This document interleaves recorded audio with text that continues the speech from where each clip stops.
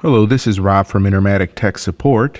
This quick clip video is going to show you how to set holidays on an ET2000 electronic control timer. We're going to start by opening the door. There's a flap that opens and the door just opens up. So in order to set a holiday, what you want to do is you want to hit the mode button until it shows set date and then January, and it'll say 1H.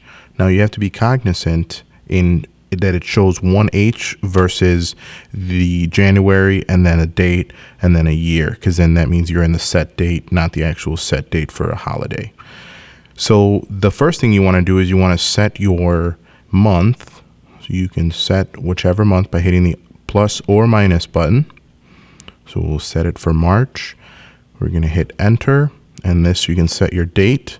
Holiday can be any date that you want, and you set your date. You're going to hit enter, and then you're going to set, this is your stop time for your holiday. So you're going to want to hit for March, enter, and let's say you want it to do it on the 9th. It's important that you go the next day if you want it for one day. So you hit enter. And this timer allows you to put an on and off time for that specific holiday. So in order to do an on time, it'll say on at. You hit the day button. You choose your time that you want to turn on that specific holiday. You hit enter. This is going to be your off event. Hit the day button. Hit the plus or minus button to set your time.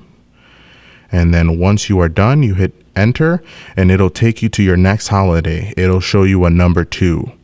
Now, in order to get to the next holiday, you have to complete the first holiday. So the next holiday, we'll do it for January 1st, which will be New Year's.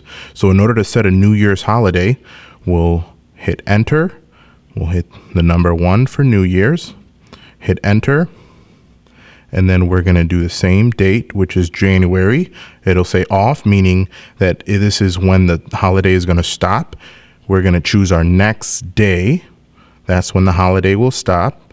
And then you're going to hit enter. And you can choose, again, to do an on and off on that specific holiday. For this circumstance, we're not going to choose on and off time. Then you're going to hit the mode button, and it'll take you right back to auto. You close the door. Close the flap, and you're all done. Just want to say thanks for watching today's quick clip. Leave any questions or comments below.